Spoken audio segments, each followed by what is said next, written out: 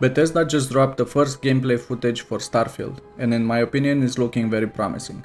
Of course, we know how games look in presentations compared to the released version, but for now, we can take a look at some of the main gameplay features, like on-foot and ship combat, atmospheric planets, ship interiors, and more. Of course, we see this already in other games, but what will matter most is how Starfield lets you take advantage of them, and how they'll influence the gameplay loops. Okay, now that we got the intro out of the way, let's start with the basics. So, it appears the story is set in the future, with the date closer to Elite Dangerous, but unlike Elite you have a story you can follow. The story starts on Jamison in the New Atlantis city, when you're introduced to the faction called Constellation. If I were to guess, this would be one of the factions you are introduced in the beginning, but you'll find more after you progress the story. The next thing we see are some survival elements on your HUD, which means you might have to plan your planet expedition in advance.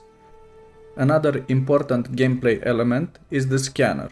They use it on some rocks which contain basic elements, like iron, probably for mining. When you switch to the scanner, you get more information about the planet too, from what we see here. The combat seems decent for a space game. Usually it is a bit harder to get the balance between how fast you die before killing an entire pirate base, and I really hope there will be an option to make the enemy level dynamic so you can return to old content and not one-shot everything. While we are talking about the combat, we can also take a look at the space combat, which looks really nice in my opinion, and I like it when you are shooting. It looks like the hits have weight when they land. I am curious though if you can fly your ship from third person too, or is just something used to look at your ship like Star Citizen. And I also hope the flying model is something like Star Citizen or Elite Dangerous and not too arcadey. The digipick looks interesting, but if the game is moddable, I think someone will put Skyrim lockpicking system in. I like how the technology is represented in the game by not overdoing it. This is something I like in Elite Dangerous 2 and same with Star Citizen, but they set the game in the more distant future than Elite, so they have room to increase the sci-fi-ness, if that term exists.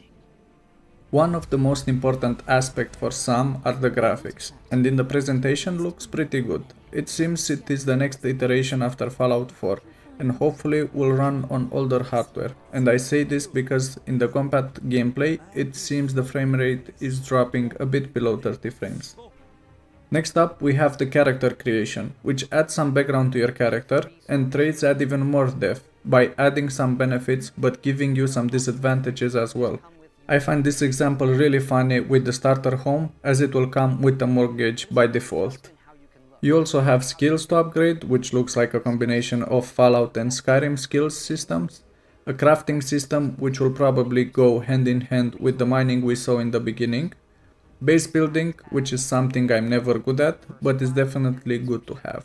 I wonder if they will add things like having to defend your base from attackers, or if the person you hired to take care of the base will be able to defend it in certain circumstances. Another big item on the list is craftable ships, and how you can equip it for specific purpose with the crew and everything. I think it is something closer to what Elite Dangerous would have if they would make ship interiors. You can fly the ship and not just give commands, like Mass Effect for example, or plot the destination and watch a cutscene. In the gameplay trailer you can see 3 screens and 2 of them have lots of information. I wonder if the data is accurate and usable when flying. If it is, it will add even more to the immersion. Something they did not show is going from planet to space or the other way around. So I wonder how will they handle that, or if it will be just something like a cutscene. They did say though you can land anywhere on the planet, but I wonder if it will have to be an objective or something there to be able to land. And finally, the world size, or more appropriately, the exploration aspect of the game. Bethesda promises over 100 systems with more than 1000 planets, which sounds really good for the exploration part, like discovering flora and fauna on distant planets or just cruising in your ship. I think it will keep you busy or away for some time from your main space game if this doesn't become your main game. In conclusion, I think they did a great job with the presentation, but as we learned in the past, the game changes quite a bit between showcases and the actual launch. The good thing is that they're taking their time, and hopefully this will not turn into Space Cyberpunk or Watch Dogs.